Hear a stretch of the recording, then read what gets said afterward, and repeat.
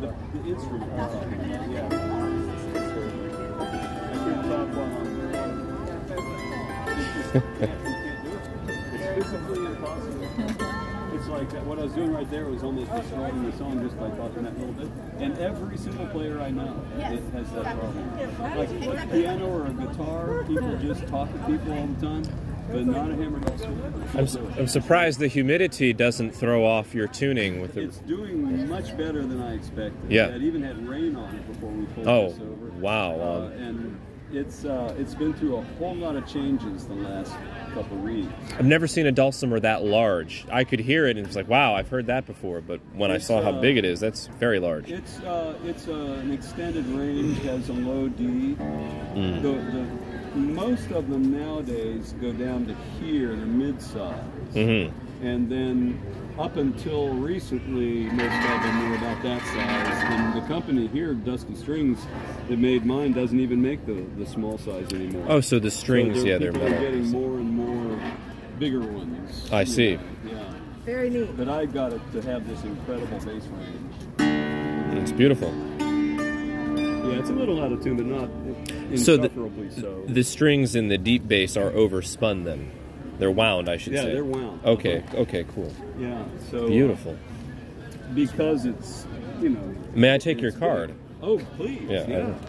Thank you.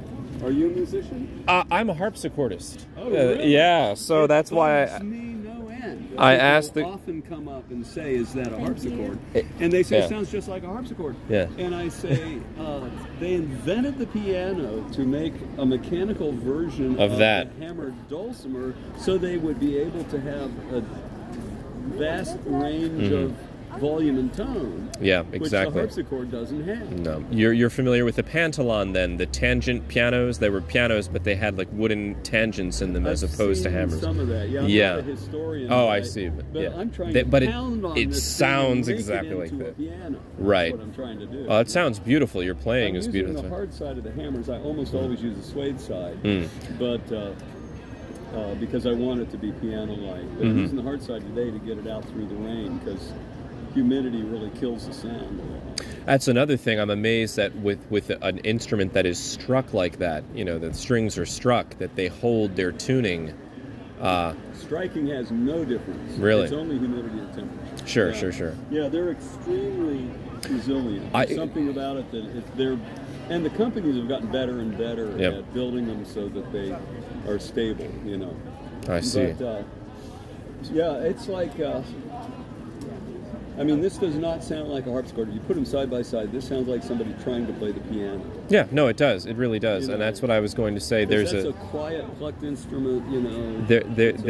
And it's chromatic. This is not chromatic. No. I didn't think it was. So I'm staying diatonic almost totally because that's what I can do. Yeah. It's beautiful playing, though. Beautiful work. Thank you. Do you live around here? I do. I live in Virginia Beach. Oh, yeah. I don't have my card with me, but you can email me if you. Yeah, no, I will. So Ed, Facebook friends or something. yeah, that'd be cool. Ed Wright, the gentleman who works in the cabinet maker shop here, who builds the spinets and the harpsichords. Yeah, I've messaged him on Facebook. I don't think he blogs in that much, but yeah, I'm he's pretty active there because it's one of my biggest contacts with the outside world. Sure. Are you from around here as well? Yeah, I came here to college in 1970. And you've been here ever since? Yeah, I haven't tried, but I've tried to get away. But here you are, if yeah. you can't move away, this is a good place to stay. It is, yeah, I love it. Like I said, I'm from Virginia Beach. My name's Philip, by the way, and you are? Okay, I'm Tim. Tim, good to meet you, Tim. Yeah. So I've lived there basically my whole life, you know. I was born in Florida, but I was a baby when we moved to Virginia Beach, and here I am. So you're a swamp boy. I am, yes, sir. A lot of people don't know that. They hear Virginia Beach, and they think, oh, the beach. And it's like, well... it's mostly swamp. Yeah, there's part of it is the beach,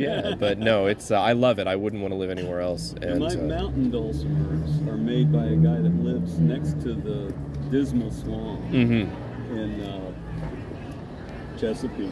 Yeah. I just talked to him. I was just visited him last Sunday for the first time in over a decade because I was playing for a wedding down there. Oh, fun. And he lives close, and so I say my mountain dulcimer isn't really a mountain dulcimer, it's a swamp dulcimer. Swamp dulcimer. Yeah. That's funny.